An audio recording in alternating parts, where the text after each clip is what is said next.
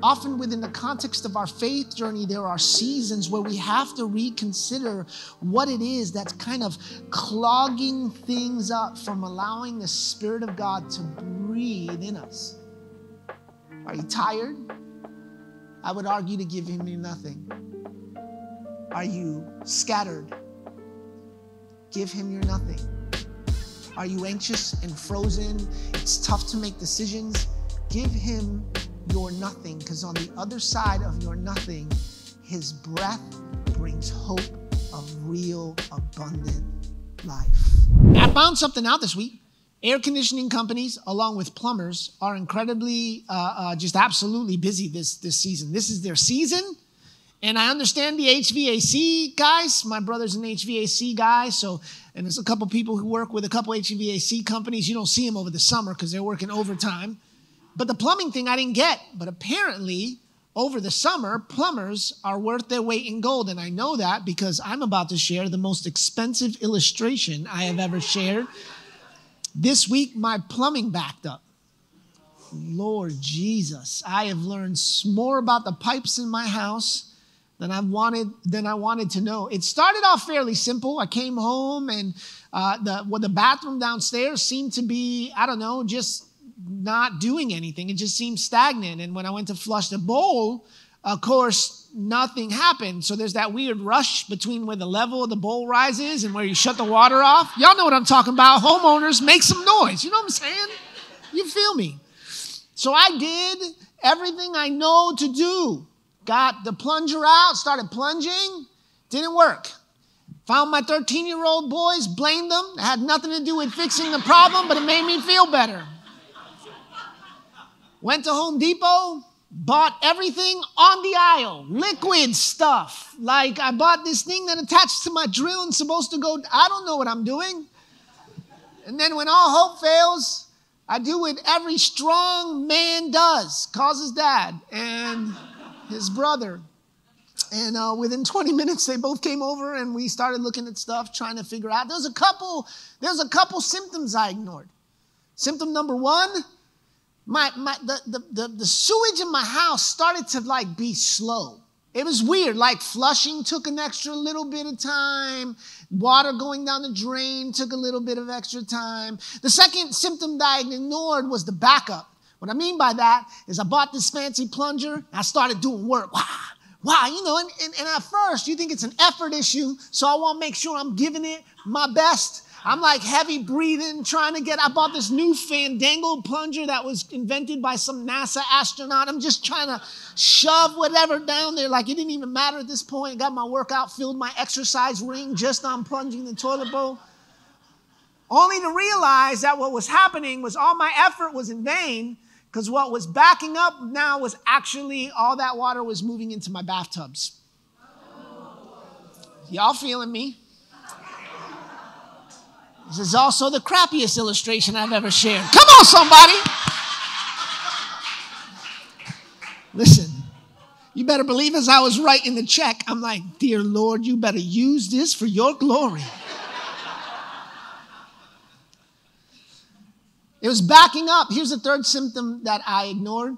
The third symptom was that ultimately all of the things I knew to do weren't working. All of the things I knew to do weren't working. So when my brother came over, we opened up release files. It was like fountains of living water flowing from my home. I have no idea how to explain that except that. And then finally, when we got all the way, we traced all that we could. We realized that it was beyond our understanding. So we called upon Steve, the plumber. Called Steve that night. Steve said, hey, I can't make it there till 7:45 in the morning. So Jess and I went through a season of prayer and fasting. Just because that meant nobody could use the restroom in the house. And I had, again, 2 13-year-old boys, a wife, and my mother-in-law staying with us. So, yeah, it was not a lot of sleep that night. And woke up in the morning to Steve knocking at my door at 7:30. Steve was there nice and early. Steve examined the house, went back to his truck, took about 4 minutes and came out. And he said, well, you did everything to know to do. The problem isn't the pipes in your house. The problem is there's this one pipe between your house and the city water line that seems to have been corroded. There's a root growing in. He laid this all out. What Steve reminded me was, although my house is 100 plus years old, the plumbing system is relatively new. And everything in my house was right, except for that point where it connected to the source of the sewer. There are moments in our lives where we've ignored the symptoms long enough, and we can try with all human effort to kind of resolve that thing, only to find that at the core, there's something at the foundation of it all that's wrong. So what I want to do this morning is step back to our beginning, to our foundation, where it all started. Genesis chapter 2, verse 7. See, I told you right at the beginning. Genesis chapter 2, verse 7 reads like this. Then the Lord formed the man from dust out of the ground, and he breathed. Someone say breathe. Breathe into his nostril the breath of life. Then man became a living being. I submit to you this morning that when dealing with those blockages of life, one of the things we have to remember is that God, he breathes into nothing. He breathes into nothing. Notice in our origin stories, the material by which God uses to form is dust. How much would you spend for 150 pounds worth of dust? Not much.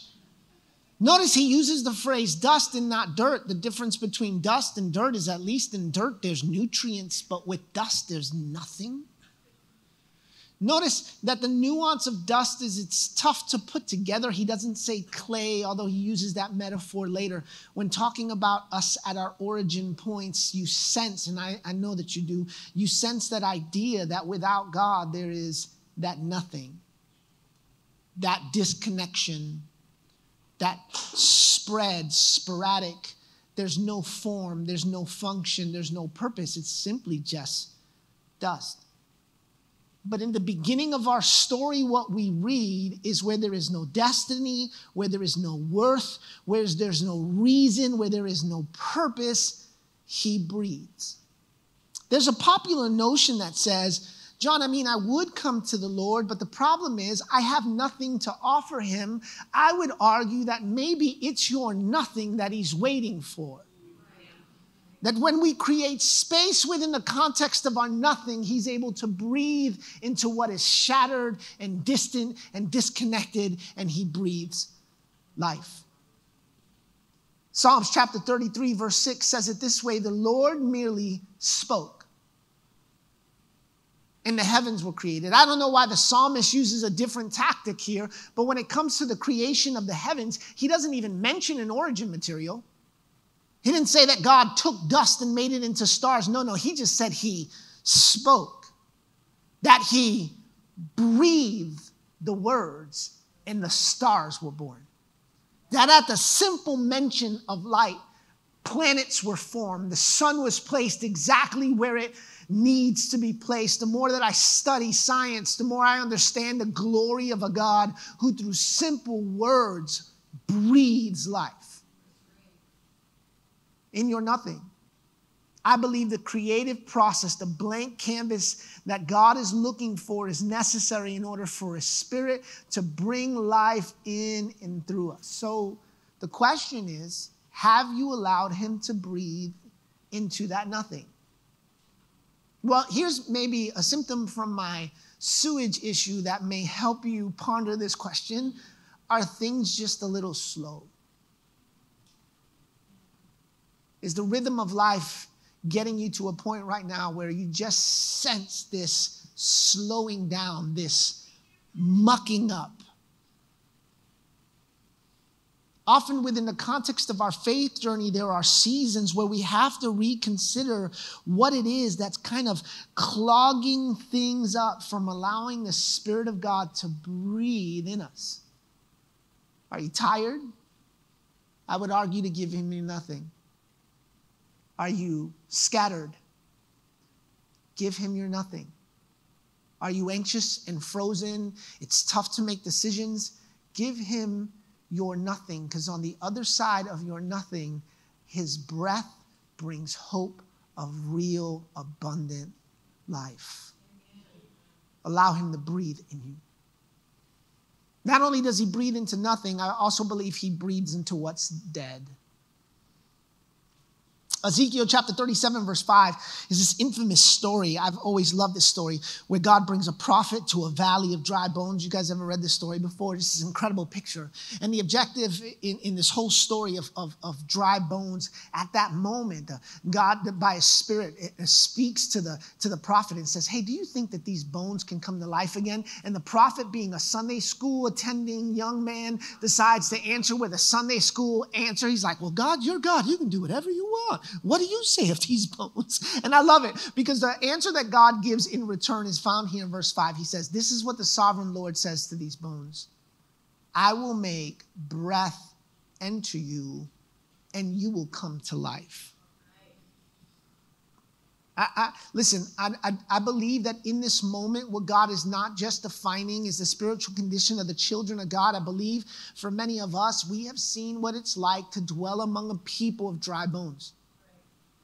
If there's a cultural picture of where we live in 2024 when it comes to people's spiritual journeys, for so many people, they are navigating this life of dry bones. That relation, that coworker that you know is in that insidious relationship, or that neighbor that you know that's cheating on his finances and creating all kind of immoral choices. That often what we're surrounded with is this question: do you believe that they can live again? I believe for so many of you who may be surrounded in workplaces, surrounded in relationships, surrounded in communities where there's death all around you, that the Spirit of God is maybe asking that same question: do you believe that they can live again? Maybe even within the personal context of your soul, there's been so much death around you. There's been so much death within you because of some separation between you and the Father, that the Spirit of God this morning is asking you the question: do you believe that your dry bones can live again? And the answer to that question, of course, through the beautiful words found here in Ezekiel, is that he says, I will make my breath enter you, and you will come to life again. Listen, this is quite honestly the truth of the gospel. Paul is trying to explain this to the church in Galatians chapter 2, verse 20. He says it this way: my old self has been crucified with Christ. What he's saying in this passage is that old self that creates death. All of us have sinned and fallen short of the glory of God. That's the book of Romans. But it also says that the penalty of that sin is death. So I just need you to hear that often, unless there is a connection with the living God, that by the product of his absence, you and I only deserve death. Sin is not something that I actively choose to participate in, although you can actively choose to participate in. But without Jesus, if you have not handled that sin within you with the life and sacrifice of Jesus, I just need you to know that death is the only outcome. You know, as I was plunging that toilet with the NASA design plunger, what ended up happening was there was so much pressure in the system that there was nowhere for the water to escape. So then it began to back up into the bathtubs in my home. Death has this way of permeating outside even the scope of your own life and begins to affect those who are around you. Death has this way, it has this way of showing up through the pores of our systems, bringing death to relationships, bringing death in conversations, that everything out of my mouth is death. Every product of my hand seems to be pointing towards death. Death shows up. The question, once again, that God poses to the prophet is, do you believe these bones can live again? And the answer that I bring you this morning is yes. When we allow the Spirit of God to breathe into what's dead, dead things come alive. But the reason that the writer here in Galatians is so specific, he's talking about himself. He's saying, I have to choose to allow the death in me to be crucified with Christ. That cardinal flesh that shows up from time to time, that thing that we all have to navigate, we have to choose to die to that thing in order that Christ, it goes on to say, it is I no longer live, but Christ lives in me. You know, often when it comes to our relationship with God, we treat it as this additive. I am Puerto Rican. by birth. What did you say that was? My culture, not my nationality. I don't know. It's confusing. I'm Puerto Rican. I'm Puerto Rican, and I don't speak Spanish, so that makes me a bad Puerto Rican. And it does. It just does. I've learned that my whole life. It's always awkward when I'm in missions trips in South America and the missionary looks over at me. It's your time to preach. It's like, that's great. Where's my translator? Baño, agua. That's all I got. That's all I got. One of the marks of my Puerto Ricanship, though, that I make up for is I love Puerto Rican food. Yes, come on, somebody. Some pork chops. And one of the reasons I love Puerto Rican food so much is this secret ingredient. And I know some of my Caucasian brothers have figured this out. Secret ingredient is called adobo. Adobo. Is anybody, if you've ever had adobo on anything, make a little noise. It's changed you, I know. That's right. Some sofrito too. I mean, we didn't want to get too crazy. The difference between adobo and sofrito, though, is that you can put adobo in a lot of sofrito and a lot of stuff. You can put adobo on everything. It started off just with like chuletas, pork chops, or you put a little adobo on meats and a little adobo on the right. You just put it on some stuff. But then you get a little crazy and you start throwing it on everything. You throw it on hot dogs. You throw it on hamburgers. You throw adobo on a popsicle. It don't even matter. It don't even matter. Love additives. It makes what I'm doing taste good. When it comes to our relationship with God, I feel like what we have done culturally is He is now an additive. And what we're asking Him to do is to make sweet some things that, quite honestly, should be sour.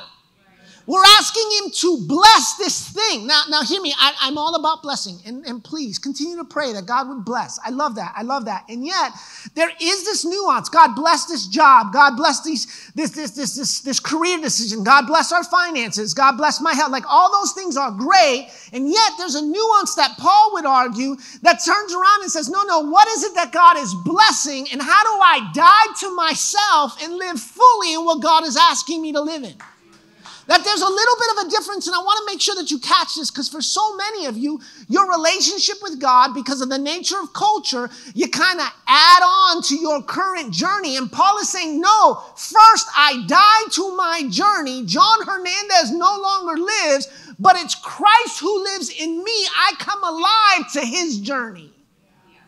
Notice that it's in those moments that I die to myself that He breathes life in us.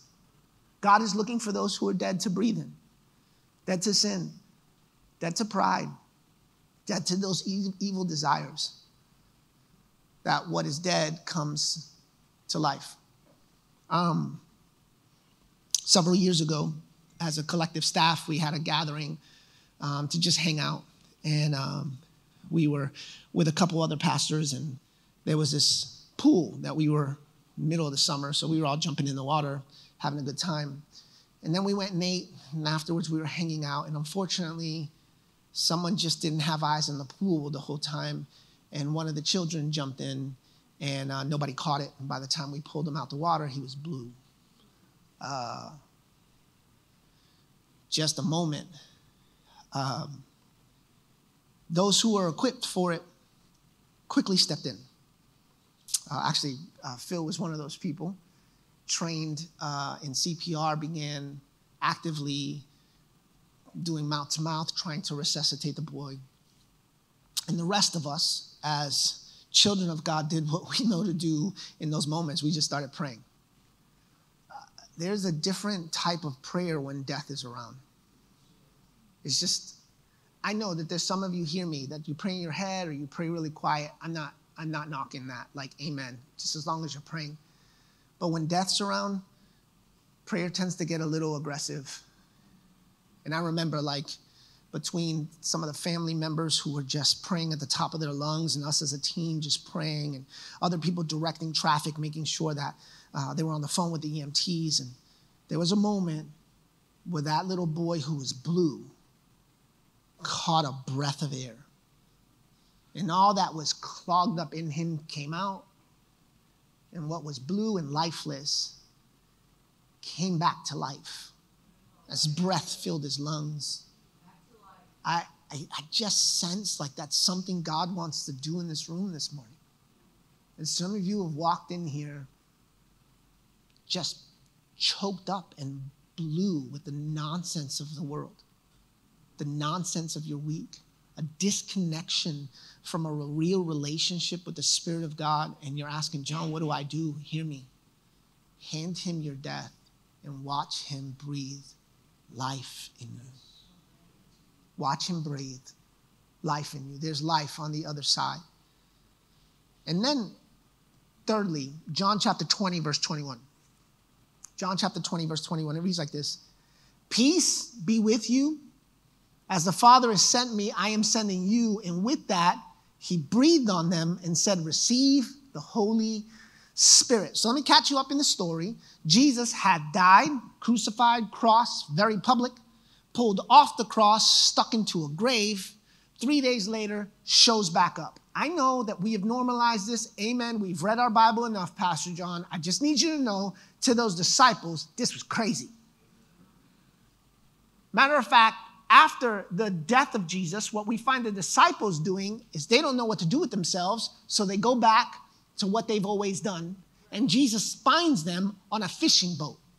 Just kind of want to rewind you to where Jesus found them originally. He found them at the side of a fishing boat where he told them, come with me and I'll make you fishers of men. Jesus dies and they question what Jesus told them at the beginning. We can make fun of the disciples all we want, but how many times did we hear God say something, an issue shows up, we find ourselves separated, and once again we are questioning what God said at the beginning. So here are the disciples trying to figure out what they're going to do next. Jesus shows up. Hey, guys, what? He not only shows up to them, but he shows up to hundreds of people. We know this not just from scripture, but historical evidence that Jesus shows up physically. He shows up physically. He hits them with this, peace be with you. As the Father has sent me, I am sending you. And he breathed on them. I'm just saying, sounds a little weird. The reason for the breath is that he quickly turns and says, receive the Holy Spirit in this moment. What we believe God is doing is he is breathing his Spirit into what's normal. Just, they're ordinary.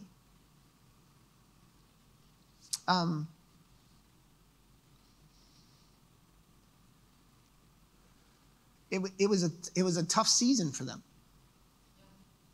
The person who they had rallied around, who had called them to life, who had instilled in them purpose, well, he was gone.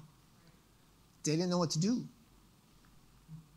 They were in a dark season. Matter of fact, Judas ends up taking his own life. The season was so dark. Psalms chapter 139, verse 8 gives us insight to how God is present in dark seasons. It says, if I go up to the heavens, you are there. If I make my bed in the depths, you are there. Someone needs to highlight this in your Bible, because sometimes your anxiety has you believing that you're all alone. And I just need you to know, I'm not telling you it's not dark, but I am telling you he's not absent. I'm not telling you it's not scary, but I am telling you he's there.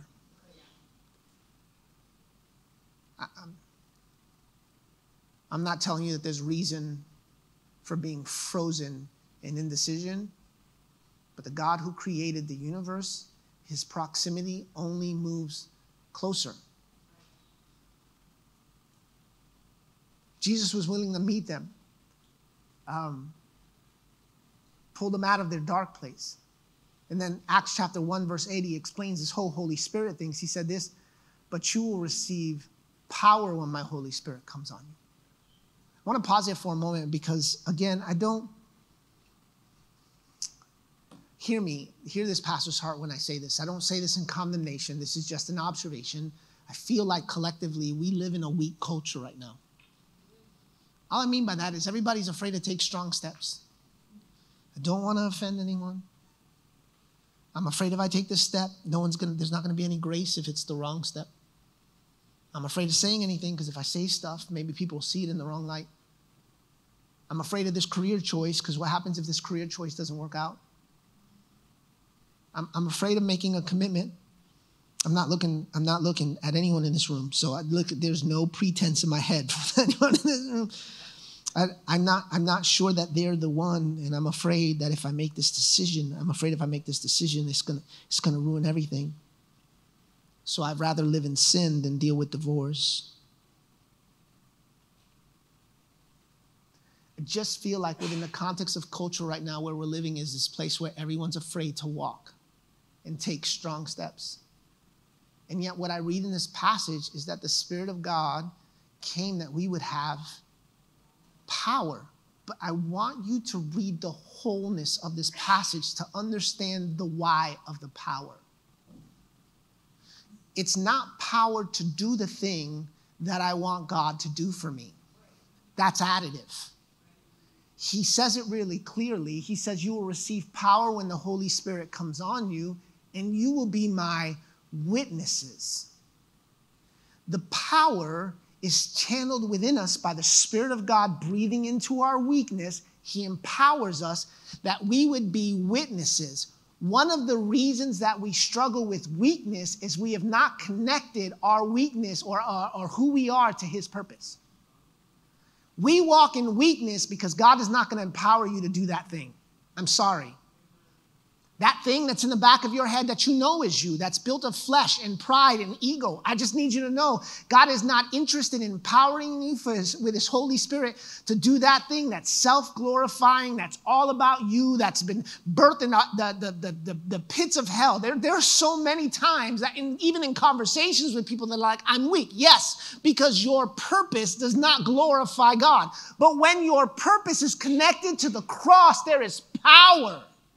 There is power to step into what's normal and empower you to do the supernatural, to be His witnesses to Judea, Samaria, and the ends of the earth. There is a destiny that God is calling you to. There is a hope that God is calling you to. And in that, there is need for power, and it's Spirit that breathes into what's normal and equips us to do the supernatural, to do more than what's normal. I had a conversation with someone recently, and in their kind of journey of the faith, they're at this point where they're trying to figure out their calling. There's a difference between calling and purpose. We all share the same purpose. The Scripture is really clear. Go into all the world, make disciples. Like that's all of our purpose, right? To glorify God, to expand the kingdom of God. The calling, how we accomplish that is unique to who we are, and it's also unique to seasons. There's some seasons where we're called to one thing, and then God moves and shifts and wires us differently, and we're called to another thing. So there's difference between our purpose and our callings. Everybody with me? But within the context of the conversation, it sensed like there was a seeming like he only felt like the only way that he could accomplish what God has asked him to do, his purpose, was that he moved into full-time occupational ministry. Hear me. I love full-time occupational ministry. This is what I've done since I was 21 years old, and I'm not 21 no more. It's been a long time. I love not just God's calling on my life, but working with other young ministers in seasons of calling and helping them fully define that. But I just need you to know, not all of us in this room are called to full-time occupational ministry. That would be crazy. Not only would it be crazy, because, that'd be nuts. But then again, consider the influence of the church. How in the world will this institution that I believe has been laid out by the hand of God, how in the world is that institution going to affect the city if everyone in that institution is focused on full-time occupational ministry? No, God in His sovereignty saw that there would be some of you that are doctors, lawyers, that are working within the context of finances, that are moms, that attend PTA groups, that are part of your community's HOA system. I don't know, that hang out, that know that your circle of influence is not my circle of influence. What would it look like if the church became obsessed with this idea that God has empowered us to expand His kingdom into the circles of influence that He's called us into? that somehow where you are is exactly where you need to be, connected to his purpose to live a life of power that showcases the hope and purpose of Jesus right where you're at. You want to ask me how a city is changed? When a church decides that it's not just about the ministers, but each and every one of us carry the power of the Spirit to bring change. Change in our community groups, change at parks, change around coffee tables, change around living rooms, that we, inspired by the Spirit of God, do the work of the kingdom. Amen. Why are we weak? Because we're disconnected from the purpose. But when we are, the Spirit of God breathes into what's natural, and it's there that he does the supernatural. I didn't get permission to share this story, but I'm going to share it anyway and ask for forgiveness later. But one of our very own just had a child, and Pastor Ashley was hanging out with them in the hospital. And one of the nurses who had been kind of eavesdropping on the conversation turned around and said, hey, well, I'm new to the area. I've been looking for a church. And that mom, brand new mom, turns around and rips a piece of the paperwork off and starts writing down her information and the information for the church. Yes. I know it seems simple. And yet, my argument would be for that nurse, who is bringing the power? For your coworkers, we can complain. It's easy. They're a bunch of hellions. They're crazy. They come in on Monday and the stink of their weekends all on them. Yeah, that's death. That's how death works. Can I ask you a question? Do you think those dry bones can live again? What would it look like for a church collective to allow the Spirit of God to breathe in us, connected to his purpose? We see the power of God come alive in each and every one of us. 2 Timothy says it like this: for God has not given us a spirit of fear and timidity, but of power, love, and self-discipline. Move down with me to verse 9. It says, for God saved us and called us to live a holy life. He did this not because we deserve it, but because that was his plan from the beginning of time, to show us his grace through Christ Jesus. That when we allow him to, he breathes into what's natural, and we're able to do the supernatural. You know, I always try to figure out how to close these messages because they're challenging. And if you think they're challenging for you, try living with it all week long. Your boy's always stepping on his own toes. It's the weirdest thing, but it's how the Spirit of God works. But one of the questions is always, how do we respond to a message of this magnitude? And I do think there's three general questions. And the first one is probably the most important. Is there death in you? Is there death in you? If you're in this room, you're like, John, I don't know how I know. Well, the stench of death seems to permeate. It's one of those things that, like, it comes out of your pores. Like you've been wrestling with death all week. You know it. I don't have to try to convince you of it. I just want to make sure that you're aware that you don't have to. That Christ came and he lived a perfect life, paid a penalty we could not pay, died and raised on the third day in order that you and I could find life and find it to the fullest.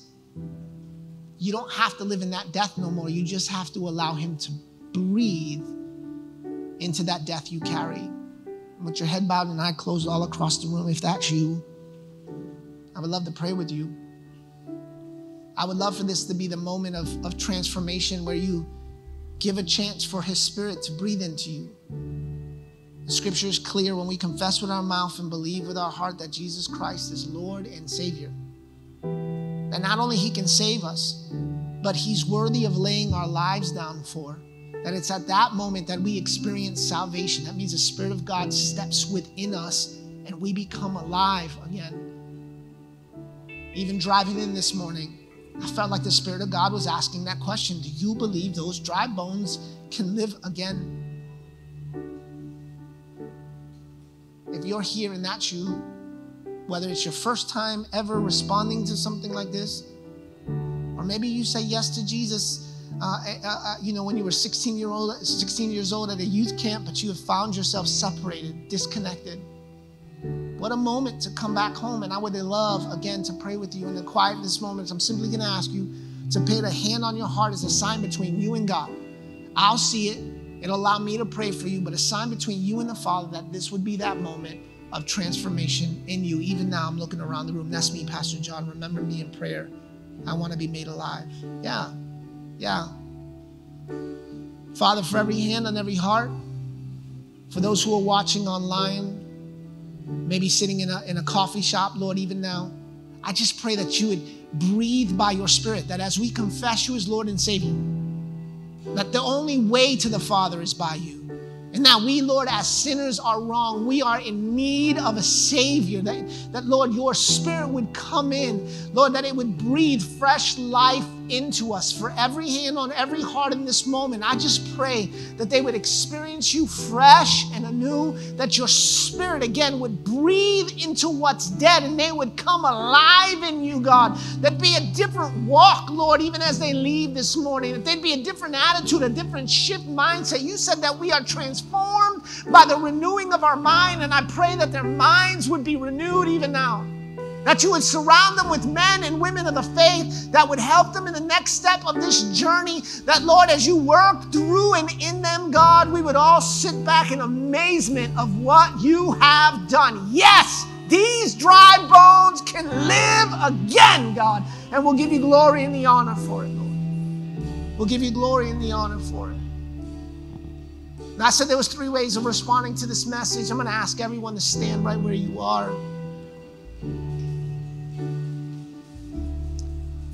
The second question that I have is maybe there's been some need for the supernatural in your life. Like you keep all the human effort in the world, you're just trying, you feel like you're running your head up against the wall. You need a touch of the Spirit to do what only He can do, if that's you. I'd love to pray with you also. And in the same way, as you're standing with your head bowed and eye closed, simply put a hand on your heart as a sign between you and the Father. That's me. That's where I'm at. I need the Spirit of God to breathe in me. I need to take what's normal and make it supernatural. I need supernatural grace from my kids. I need supernatural peace from my coworkers. I need supernatural wisdom to deal with these finances. God, for every hand on every heart, I pray that you would come in by your power, that you would breathe fresh upon us, God. We depend on you in this moment to fill us to overflow, God. Fill us to overflow. Take what's normal, make it your own, God, that we would be empowered by your Spirit to accomplish your purpose for your name's sake, God, we pray.